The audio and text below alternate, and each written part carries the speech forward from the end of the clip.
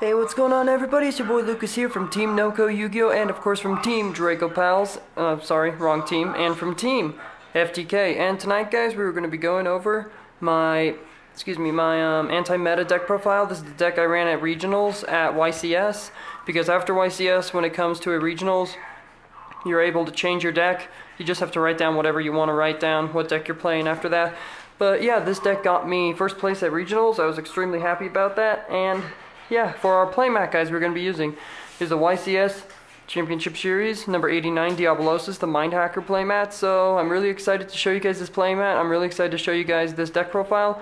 If you guys do enjoy this deck profile, please don't forget to like, comment, and subscribe for more. And on that, guys, let's get through the deck profile. Now, I'm really excited to share this deck with you guys because my friend Jesse was wanting me to do this deck profile for you guys, and plus I wanted to show you guys what I ran. So it's a twofer. It's a win-win situation. So the three, we're going to go through monsters, spells, traps, and then extra deck. I don't have a side deck because I didn't run one. And yeah, you guys will understand soon. But anyways, let's begin.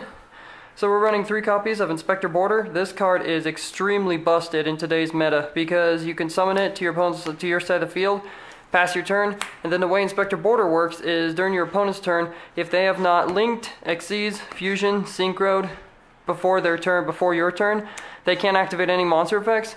But during their next turn, if they link summon, Xyz summon, and stuff like that, they get to activate a monster effect depending on the times that they've synchro, Xyz, and fusion. So it's good to slow them down. It's a 2000 beat stick, so it's really fun to run in the deck. Good to have it in an opening hand. If you do not have it in an opening hand, then, well, you know, you guys are kind of screwed at that point. But you run 3 Inspector Border.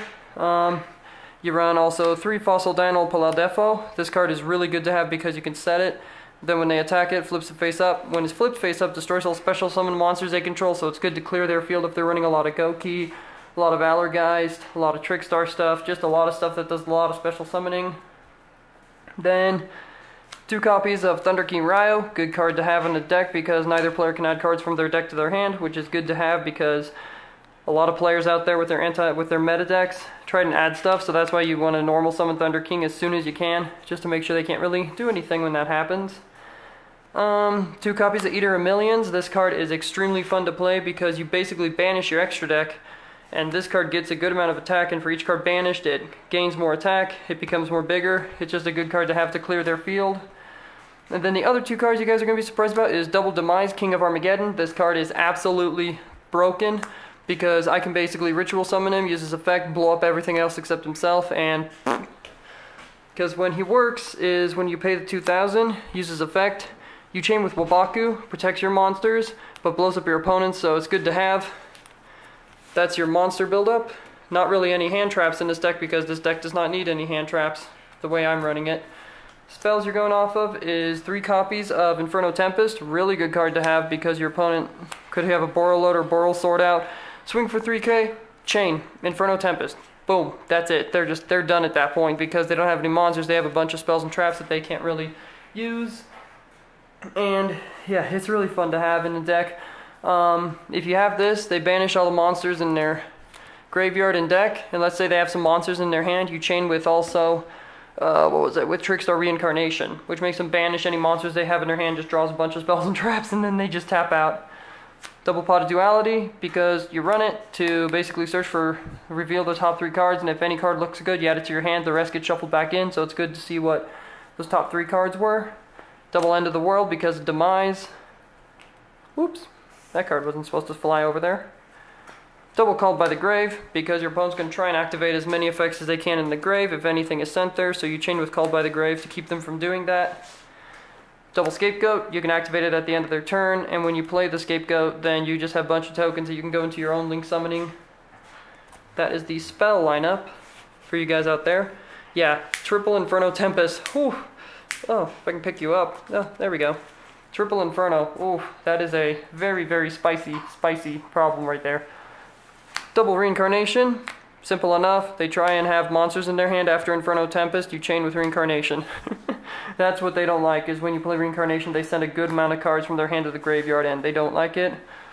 Double Anti-Spell, because remember, guys, we're running an anti-meta deck profile. Has anti in it.